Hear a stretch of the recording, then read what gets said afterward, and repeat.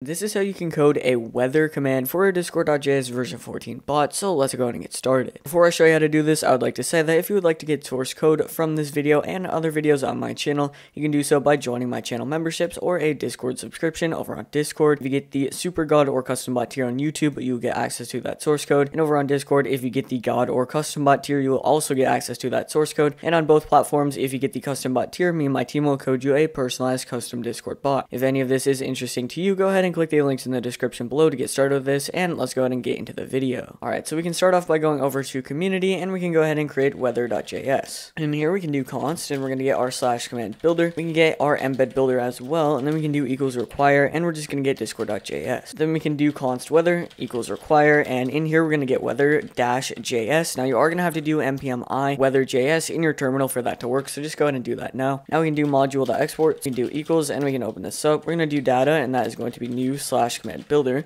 We can go ahead and set a name, and that is going to be weather. Then we can go ahead and say a description. For our description, we can say gets the weather of a given area. Then we can go ahead and add a string option. We can do option, arrow function, option.setName, and that is going to be location. We can go ahead and set a description, and this is going to be the location to check the weather of, and then we can go ahead and set required, and we're going to make this true. Then we can do another string option, so we can add a string option. We're going to get option, arrow function, option.setName. We can get degree type, and then we can go ahead and set a description. We can say select what degree type you would like. Then we can go ahead and add choices, and we're going to get our name, and that is going to be Fahrenheit. Then we can set the value of that to F. Now it is very important that you do that right. Just make sure it's a capital F. Then we can add a comma. We're going to go open this up again. We can do name, and this is going to be Celsius. We can do comma value, and we're going to go ahead and set the value to capital C. And then we can come out of that. We're going to go ahead and set required. We're going to make that true. We're going to add a comma, and then we can do async executes. We can get our interaction, and then we can go ahead and open this up. In here, we're going to do const, and we can get options. We can do equals interaction. Then we can do const location equals options.getString, and we're going to get our location string. We can do the same thing. So const degree equals options.getString,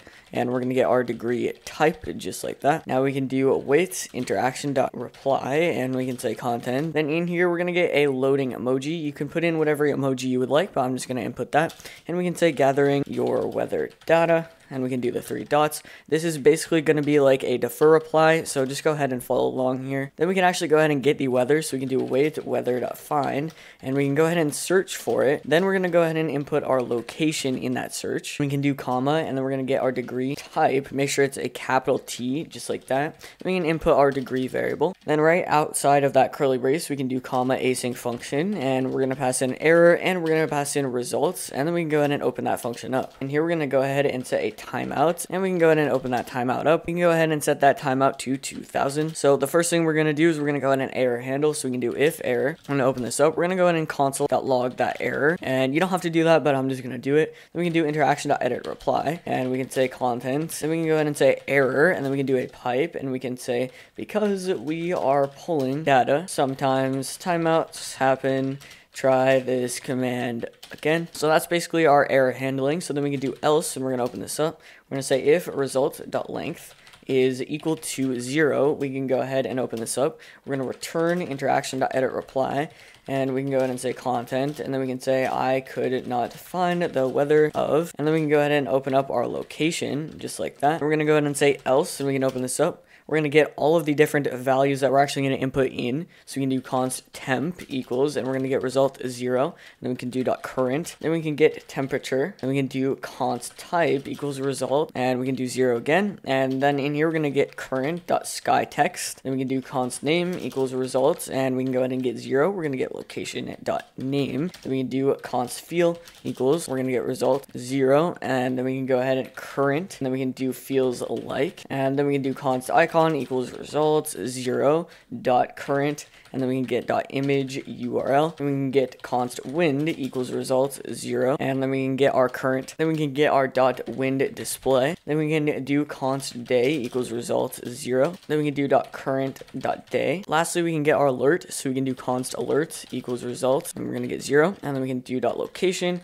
alert, and then we're going to do pipes, and we're going to say none. Now keep in mind there are a ton more values you can actually get. To get that, just go ahead and console.log your result, and it will give you basically all of the values you could input if you would like, and then you can just pull it from that result just like I did here. So now we can make our embed. So we can do const embed equals new embed builder. We can go ahead and set a color, and that's going to be blue. We can go ahead and set a title, and in here we can say current weather of, and then we can input our name. Then we can go ahead and start by adding fields. So we can do add fields. We're going to get our name, and that is going to be temperature. Then we can get our value, and that is going to be temp. Now we can actually go ahead and copy this because we're not going to type it out. And so the next one we're going to get is feels like. You can do this in any order you would like, but I think this looks the best in the embed, so just do whatever you want. We're going to get feel, and then we can go ahead and do it again, and we can get weather. And then we can get our type. Next, we're going to get a current alerts, and that is going to be alert. Then we can get our week day, and that is going to be our day variable. We can do wind speed and direction, and that is going to be wind. And then lastly, we're actually going to go ahead and set a thumbnail, so we can do .set thumbnail. And then in here, all we have to do is input our icon. So the last thing we have to do is we can just go ahead and edit this into our reply. So we can do interaction.edit reply,